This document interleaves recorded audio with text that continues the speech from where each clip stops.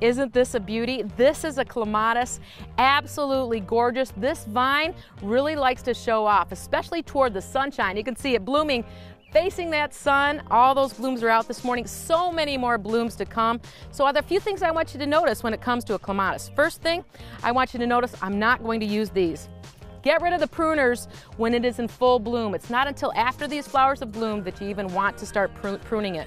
The other thing you need to notice, look at this trellis. Now this trellis is just a simple trellis, but you can see behind here, there's actually a stake, a stronger stake that's deeper in the ground to hold this trellis up, because this vine can get pretty heavy. Another thing I want you to notice, a clematis, take a look down here, everybody. It really likes its feet to be nice and cool. So we plant our ground cover to cover up the base of this clematis, or you can even put limestone at the base of your clematis, because this plant really loves lime and it'll grow even stronger with some limestone at the base. But we really use a thick ground cover so that it will keep those roots cool and keep this clematis showing off for the rest of the season. So remember, don't prune it until it's done blooming, and keep those feet cool. That's how you get out there and you get growing.